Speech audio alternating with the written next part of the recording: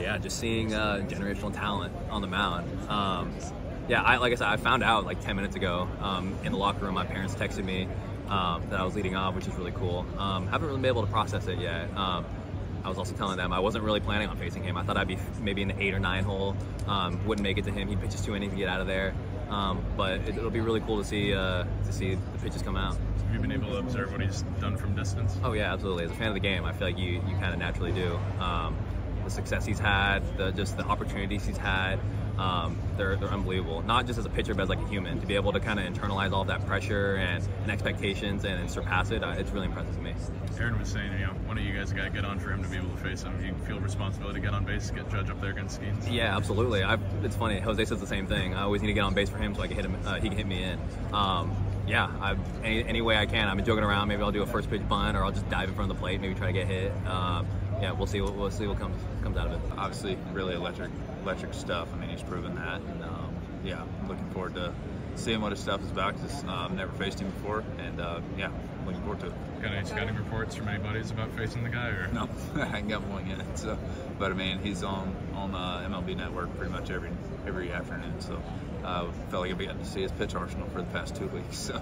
How different is it to see it from an average box? I mean, you've watched him pitch for 6 years.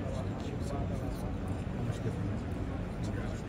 Yeah, I mean, obviously, you want to see like release point and stuff like that. Just being able to actually see how it feels in the box. Because I mean, you can look at it and feel like you're ready for it, but until you're in the box, you never know. And the same goes for every pitcher. You don't really know until you actually see it. How good is it for baseball that he's starting this game?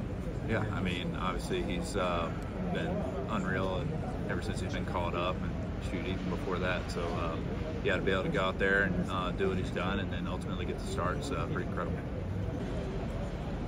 It's gonna be fun. It's gonna be fun matches. I think they've been talking about how electric his fastball is, and I think I'm gonna have the chance to see it. Gotten a chance to watch a couple of his games, the past couple of weeks, since he got called up, and it's special stuff, man, electric stuff. Not only is you can talk about the velocity on his pitches and what he does, but the guy's a pitcher, man. He can work all 3, 4, 5 of his pitches, throw it in every part of the zone, any count. And he's a complete pitcher, man. So it's going to be fun. I think we're all excited to see him on the mound, see him do his thing, especially in his first All-Star game, getting the nod to be a starter. It's impressive, man. So definitely looking forward to facing him. You hope somebody What's that? What's the approach against him? The approach? Oof. Don't blink, because that ball's coming in pretty fast. So it's just try to keep it simple, man. Try to get a strike.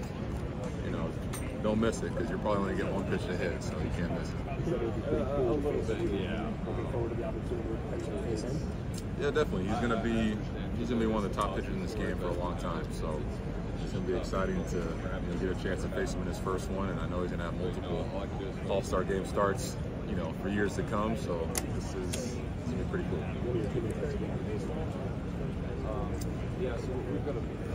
I think we got a good lineup. So I think somebody will work a good count or get a base hit. So we'll see what happens.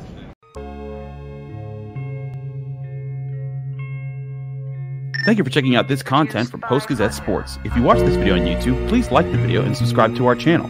For all of the sports coverage the Post-Gazette has to offer, visit post-gazette.com.